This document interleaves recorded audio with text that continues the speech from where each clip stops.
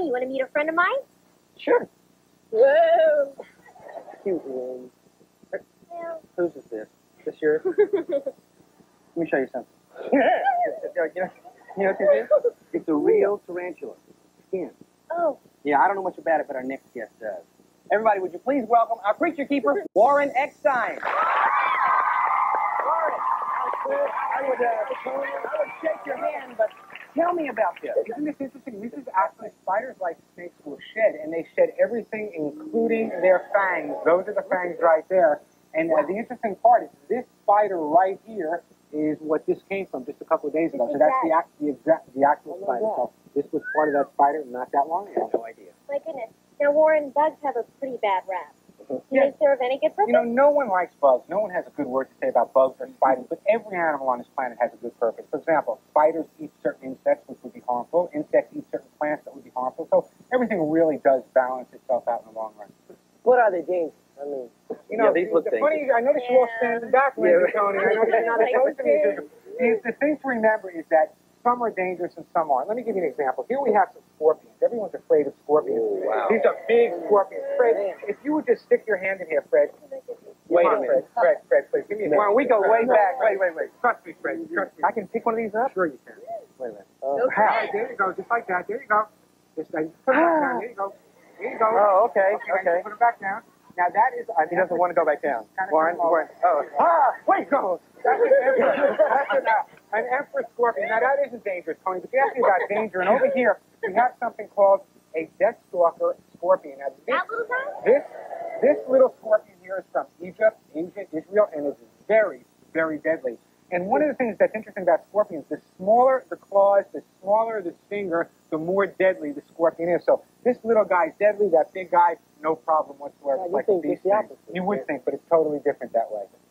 And tarantulas also a kind of interesting animal. A lot of people think tarantulas are deadly, deadly animals, and they're not really deadly. This tarantula, for example, is a Chilean rose tarantula, and if it were to sting you, which is pretty rare because these are pretty mellow, it's no worse than a bee sting or a wasp sting, and a lot of people do keep them as pets. Yet, there are other types of spiders that I would really not recommend too much at all. Let me give you an example. Here we have what's called a baboon spider. And this guy, a baboon spider, and you're going to see that he is not the friendliest guy. You're going to see in here that he's not the friendliest guy in the world.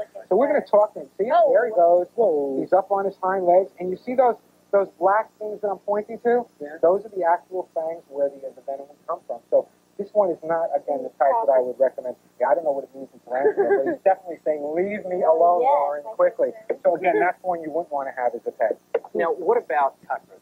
They seem like they're everywhere, and we can't get rid of them. Cockroaches have been around for millions of years, and I'm a firm believer that when the world ends, cockroaches will be around even then. Here I just happen to have some cockroaches with me, and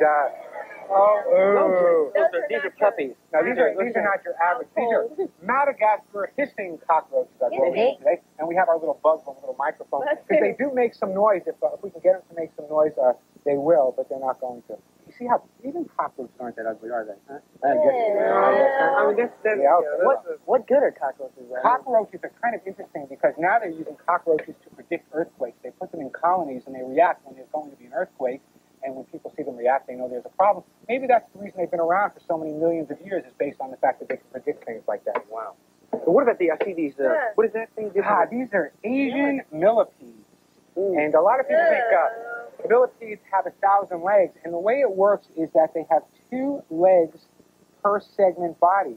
And they can have up to 230, 300 different legs. But they don't actually have 1,000 legs. And these are kind of nice. They don't bite or anything. They don't hurt you. No, as a matter of fact, Lindsey, can I borrow your shoulder? There's a shield here. There you go. Don't move, stay. There you go. Isn't that great? Interesting animal. Can insects be trained?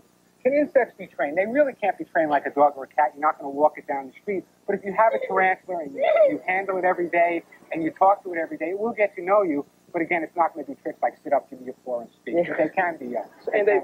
Some of these do make respectable pets? Yeah, they do, but the thing that you have to remember is you want to educate yourself first. In other words, if you're going to get a tarantula, make sure you know what you're doing. If you're going to get any of these animals, they can make good pets, but really study them first. And some people really become interested. Well, they are fascinating animals. But next time, it's always great to have you here. Yeah. Next time, how about cats, dogs? Puppies, kittens. Something like that. Warren. Lindsey, I've never seen you so still. Yeah, this is yours. Your jewelry. Thank you very much. Everybody, let's give Warren Eckstein a big round of applause. Thank you for joining us.